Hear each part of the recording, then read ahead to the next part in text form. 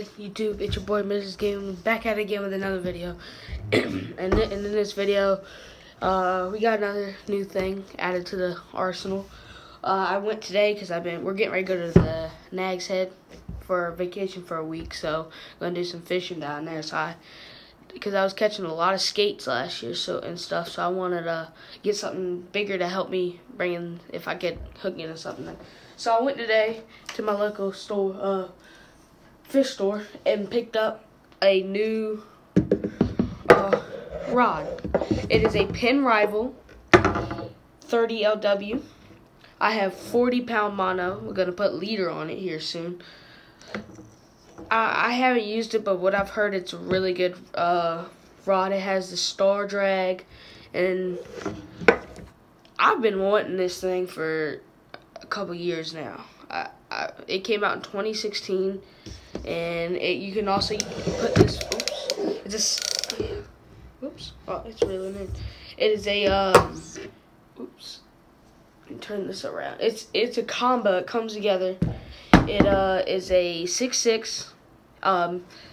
It doesn't tell me, but what it looks like is a medium heavy, which is really good because I'm not gonna do surf fishing with it. So this is gonna be my pier and boat rod, and it holds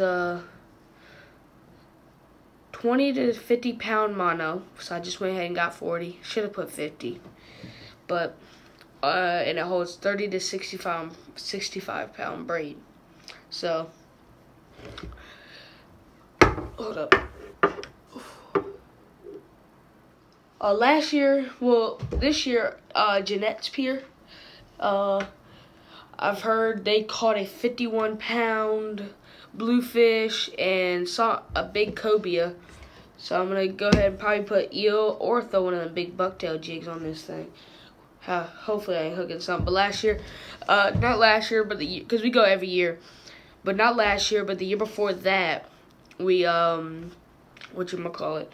was these big butterfly rays, and my uncle's buddy had one of them little bait casters, like not the big bait caster, not like a little bass one, but a Shimano, and he hooked in one of them big butterfly rays. He was fighting it. We had to drink it on the beach, and we're on the beach, and then all of a sudden, pop, snapped right off.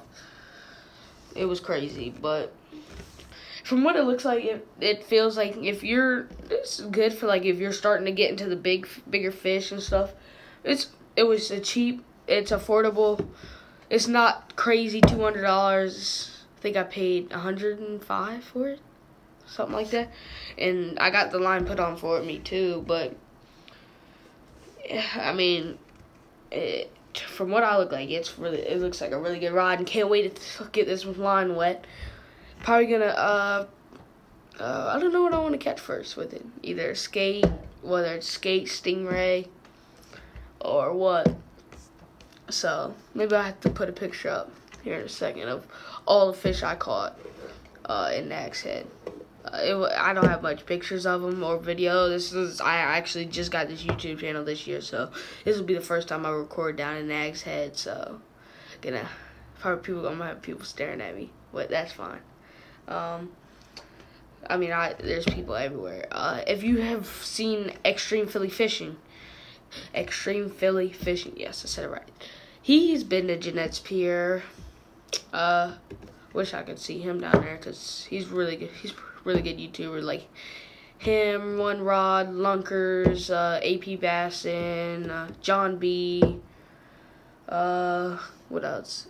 Deer meat for dinner. I really like deer meat for dinner. I've gotten a bunch of their recipes and tried them out, and they're really good. There's one I want to try. If you guys haven't looked, I'll have to figure out the name, and I'll put it in the description below.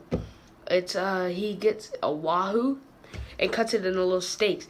He gets his, he likes that Everglades, so he puts some Everglades and rubs it in mayo, and then you can use lemon zest, orange zest, any fruit zest, or I don't pay attention to food, but you can put zest and you bake it in the oven for about 15 minutes, and then you boil it for a couple minutes, and it looks good. I'm trying to try that, but I haven't caught a fish that you can get steaks like that. So, except the only reason I could is like I can catch a big bluefish, cobia, shark. I really want to try stingray. I heard that's good, but I've never tried that. I really like mahi. There's a place down in Accent, if y'all haven't been. It's called Hurricane Moe's. That place is the bomb. I'm telling you. That place is the best in Kill Devil's Hills. That is the best place to go. But we're going to be fishing on the Avalon Pier. So if you watch this YouTube channel and you see me on the Avalon Pier this week coming up, make sure to say something. I'd like to meet y'all. So, yeah, I mean, if y'all were looking to start off with a good bait caster like this for, like, pier fishing, such as, I'm not looking to catch a 16-foot shark. I want to catch like a 6-foot shark. Nothing crazy, you know. I'm not looking to.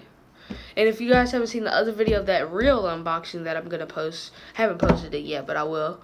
Gonna bring that down there too to put just for like because the Taylor Blues, the gotcha plug on them, or the amberjacks. Like last year they had big bait balls swimming around of amberjacks. You'd go down there and catch. You'd throw your bait down there and they'd snag it.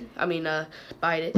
So do a little spoon and you throw it out you threw it in the middle and you just start reeling and they'd come up and smack it.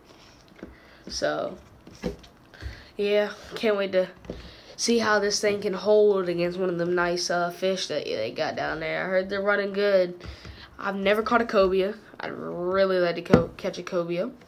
So well, I'm gonna go ahead and show you guys a couple of like 2 or 3 fish that I caught down there, so I guess I'll show you guys them now.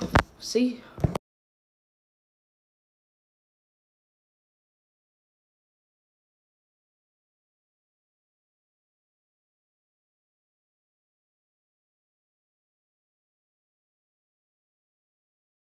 Okay, so that skate I caught that you saw, I caught 2 that day.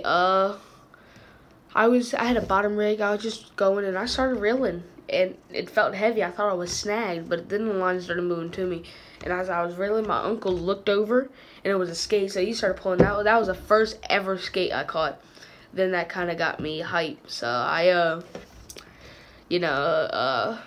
tried it again. We caught a little croaker, cut the head off of it, hooked it on my line, my hook, and toss it out. It was just me and my dad just chilling on the bench at the pier together, talking about stuff, baseball, all that, and having a good time like we do. And all of a sudden we were about to go, and I said, I don't want to go. I want to go here soon. So I said, we'll go about 12 o'clock because we stayed till midnight.